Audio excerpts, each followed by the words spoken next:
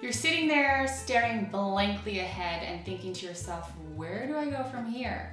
Your so-called retirement years can either be a true sense of the phrase golden years or sadly the stereotypical boring bust. In this video, to help steer you toward the more exciting and healthy path, I'm going to share 4 simple ideas to help you be more adventurous. Hi, I'm Cyn Meyer, founder of Second Wind Movement and a life coach for older adults.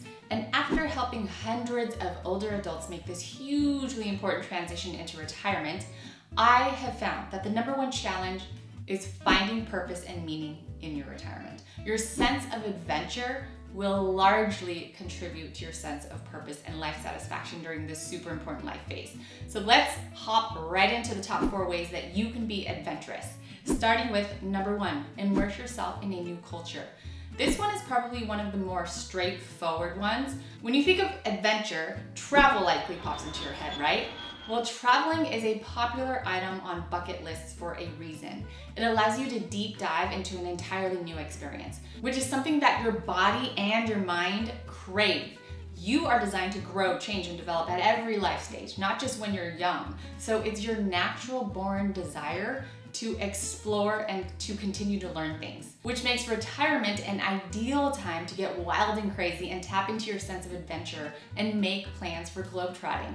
There are several options here. If you're an outdoorsy adventure type, you can go all out like Steve Gartner, who is an all-star in our signature Rewire My Retirement program. He's an avid climber, and even after 2 mini strokes, he kept preparing mindfully and actually climbed Mount Lassen in June for his 70th birthday, which is over a 10,000-foot elevation and snow-capped at the top even in June. If you want to travel with the purpose of giving back, you can look into voluntourism with organizations like Global Volunteers and Globe Aware. This is one of my favorite suggestions because volunteerism and your sense of giving back and contributing is a hugely important factor for living a purposeful lifestyle. Giving back is one of the 5 rings of retirement, which we use as a framework for all of our clients and students. So if this sounds up your alley, it's worth matching up your sense of adventure with your need to help others. And if you're determined to go the classic cruise route and hop on a cruise ship or sail the 7 seas, try to go beyond the standard tchotchke shops as you dock at each port so that you can embrace the actual local lifestyle. The main takeaway here is to get creative and immerse yourself in a completely new environment, which means diving into everything new and non-touristy as you travel, from the language and the culture to the people and the food. #2, learn something new. If traveling isn't your speed, lifelong learning is a must. Even if you can't imagine yourself re-entering a traditional classroom setting, you can still participate by taking an online course, for example. These days, you can learn nearly anything from the convenience of your own home, and online education is only going to become more accessible. In fact, the e-learning industry is expected to grow beyond the 300 billion mark by 2025. So whether it's learning a new language, how to knit, play a sport, write a book, sing and dance, or play a musical instrument, all new topics that you take on to learn will come with benefits. And it'll help you maintain your cognitive health and your brain plasticity. For example, playing a musical instrument is like a full body brain workout with long-term positive effects. Music stimulates more parts of your brain than any other human function, which is why music memory is the last part of your brain that Alzheimer's touches. And take knitting and digital photography as other examples. According to a University of Texas study, they're both considered high challenge activities that enhance your memory.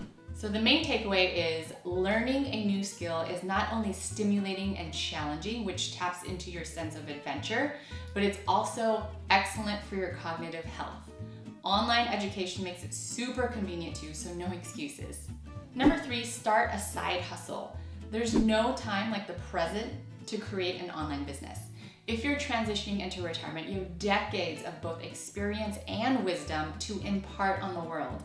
If a side business sounds appealing to you, it may be worth turning your years of knowledge into a passion project that actually earns money. These days, you can start a small business online based on virtually any topic, any skill set, and any interest. As of this recording in 2023, the online world is your oyster. It's all about finding clarity first on the topics and audiences that naturally light you up. These will lead you to your passions. And if you're passionate about something, that passion will carry you through the challenges of starting a new online business. And by the way, clarity is so huge, so much so that we focus on helping people find clarity every day. So in case you feel compelled, we have a Finding Clarity workbook for you. I'll just leave a link in the description below this video as a resource that you can grab.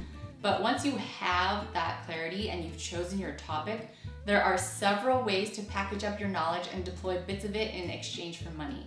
For instance, consider these formats. Start a blog and monetize it, become a freelancer or a consultant, educate, teach workshops and book speaking gigs, and sell digital info products. The beauty in starting a side hustle is it's not designed to eat up full-time hours, and you can base it on your expertise or a passion of yours while still challenging yourself. The important thing here is you get to help people that you care about, who are aligned with your work, and working because you want to, not because you have to, which is way more adventurous and stimulating for your mental and your emotional state than feeling like trapped and confined to something that doesn't excite you as much. And finally, number 4, expand your social circle. Another adventurous path that you can take is to expand your social network and meet new friends. And I don't just mean Facebook friends or people that are already in your network. If those energize you, then yes, keep up those connections. But I challenge you to also make the effort to get out of your comfort zone and engage face-to-face in new and exciting and meaningful relationships. At any age, this is super challenging and not something that a lot of people do. We're creatures of habit and we too easily stay in our most convenient and same old relationships. In fact, new research says 45% of people struggle to make new friends, and the average American hasn't made a new friend in 5 years. And while it may not be the easiest task, meeting new friends is a worthwhile effort. A number of studies indicate that being social keeps you mentally active as you age. And it also lowers the risk of Alzheimer's and cognitive decline. So imagine if you were socially active with people who actually excite you and energize you, rather than just like the obligatory or standard relationships that you have. To rejuvenate your social circle and sense of belonging, my favorite tip is to distinguish between people in your circle of influence and your circle of concern. The trick is to spend more time with people in your circle of influence, which are the people who support your growth and your goals, and the people who like to see you not only win, but change and improve yourself, as opposed to the people in your circle of concern. It's worth spending less time with people who gossip, they get trapped into fear-based thinking, or they judge, because these are the people who don't advocate for your changes or your growth. And bonus tip, I always recommend going inward, finding that clarity, and highlighting your core values. That way, you can focus on meeting people who share the same core values, which can mean anything from your lifestyle choices to your life's mission or your purpose. For example, if you value health and fitness, you can join a kayaking club or a hiking group to meet new aligned people. Along the same vein, if you value creativity, take a class where you'll likely meet other creatives. Or if you're passionate about a certain cause, give back and engage with people who are also passionate about that same cause. No matter how you go about it though, your adventure awaits. The key to all of these ideas is to first go inward for clarity and then get out of your comfort zone. The more that you stretch yourself, the more adventurous your experiences will be. And as silly as it sounds, self-reflection, and I mean like the patient kind where you follow a system very carefully and you consider your deepest desires, is super powerful. 10 out of 10, highly recommend. And it actually works. In fact, a study of UK commuters found that drivers who practice self-reflection are happier, more productive, and less burned out than people who don't. What's more, people who self-reflect perform 23% better than those who don't. So all around, it's worth the effort. And if you want help making this big transition into retirement, you're not alone and we're here to help. I do this every day, and people successfully transition into meaningful retirements that are full of passion and purpose. So if you're intrigued, you can check out our signature Rewire My Retirement program and join other inspiring older adults who are filling their encore years with excitement, purpose, and adventure. Thank you so much for being here. Remember to please like, share, subscribe, and comment on this video. It helps us do our job better of creating helpful content for this very important group of older adults who are striving to be their best. So thank you so much for striving to be your best. We need more people like you, and thank you for watching. I will see you in the next video.